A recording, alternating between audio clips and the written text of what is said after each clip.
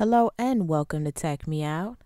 Today I have something that I think a lot of you have been waiting on. I apologize on the delay, but I got another top 10 Cydia tweaks for all of you. This is part 3, so let's go ahead and begin. First up, we have one of my personal favorites, and that is Barrel. Now, how Barrel works is it provides you with custom animations, transition animations for your icons on your home screen. So as you swipe from page to page, it gives it a very neat effect. And I guess I can show you better than I can tell you, so I'm going to give you a demonstration of what I mean exactly.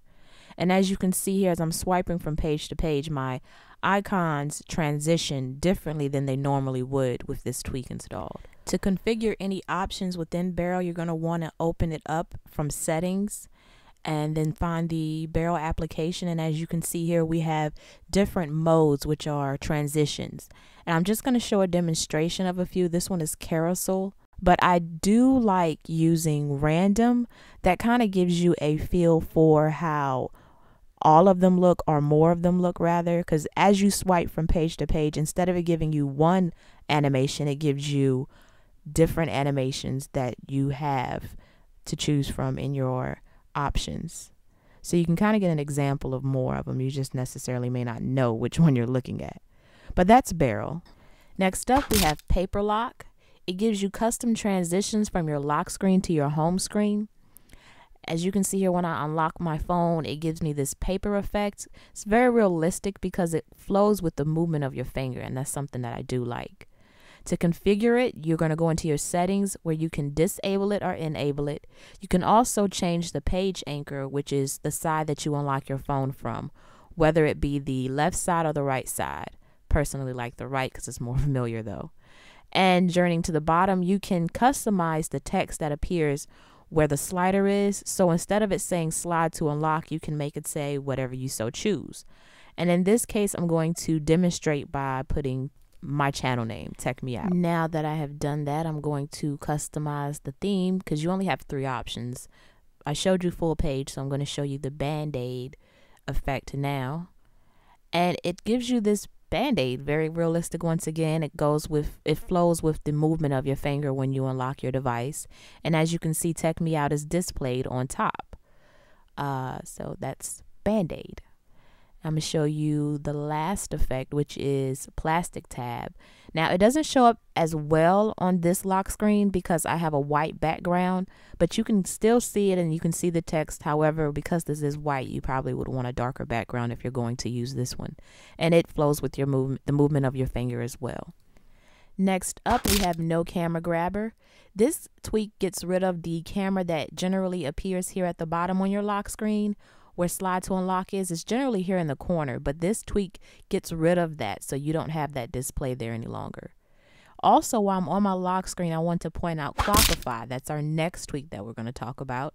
And it gives you this simple, clean, very minimalistic clock up here at the top. It displays all of the time zones that you have programmed into your clock application. While also on my lock screen, I want to point out Unlockize. Very similar to PaperLock, except it provides you with more transitions.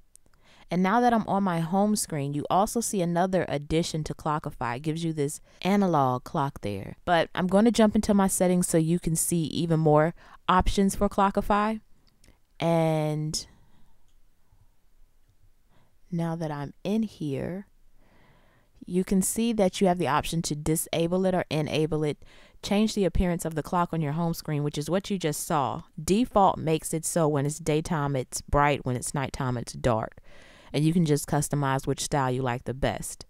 Jumping into Unlockize, the customization options that you have here are the transition effects.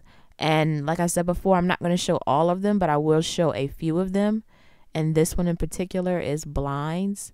It gives you this kind of chopped up effect.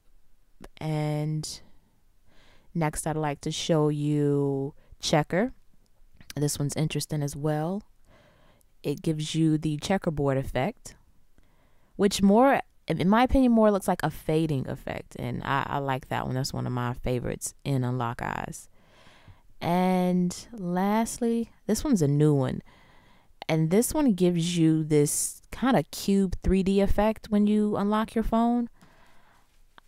I like this one as well because it's different. I haven't seen this type of transition, but that's Unlockize. Coming in at number 6, we have AnimateAll. This one is pretty cool because it gives you this live wallpaper as not only your lock screen, but also as your home screen. It even gives it to you in your notification center, which I'll show you later.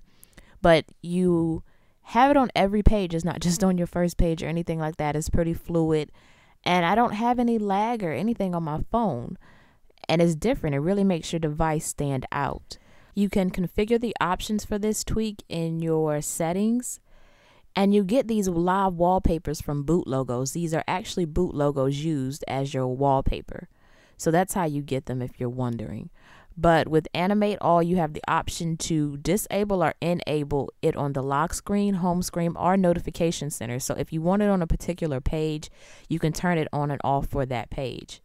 And these are just a few install boot animations I have. You can preview it, but in order for the change to take effect, you need to respring your device. You can even change the transition time, how fast it moves. And I'm going to enable it in my notification center actually, so I can show you how it looks inside there. So like I said before, you do need to respring in order for this to take effect. So I'm going to let my device respring. And now I'm going to slide down my notification center, and as you can see, it puts the live wallpaper there as well. Next, we have Dashboard X. This is honestly one of my favorites right here because it gives you the widgets that are typically in your notification center on your home screen. It has a style similar to an Android device, but you can put just about any widget that you would normally have in your notification center, as I said before, on your lock screen, and you can position it wherever you want. Something that I would like to note to get the most out of this application is to also install Grid Lock. That way you can better position your widgets where you want them. So I'm going to just put a few up here, and I'm going to stop there. Just get these positioned a little bit better. And to get it out of wiggle mode, of course, like you would do if you're deleting an app, you just hit the home button. But these widgets are interactive, just as if they're in your notification center. You can swipe through them, such as the weather forecast. You can look at the conditions as you would in notification center, and the same thing for the time, the clock as well. You can swipe through and look at all your different time zones that you have in your clock application. Next, we have Dater.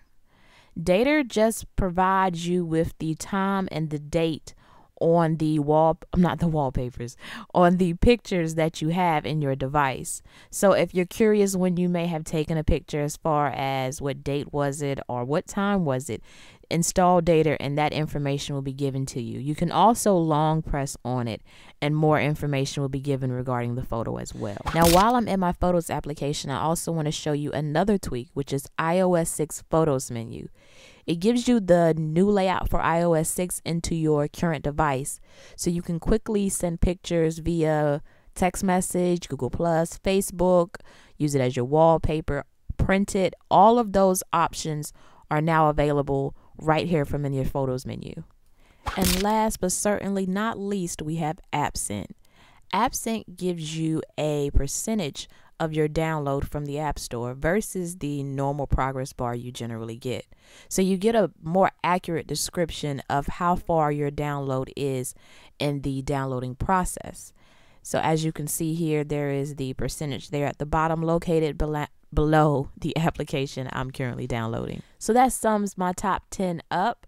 And now I want to hear back from you guys. Which tweaks did you enjoy? Which did you already have on your phone? And even which ones didn't you like or care to see? Drop it down below and let's get some conversation going. Also, feel free to hit me up on Twitter at TechMeOut. That's TECHME0UT. And also subscribe up top if you haven't already, and hit that thumbs up button down below. I greatly appreciate it. So if you're still listening to me, go ahead and hit that thumbs up button now if you haven't already. And as always, thanks for taking the time out to let me tech you out. But that sums up my top I have all these tongue twisters. Oh, God.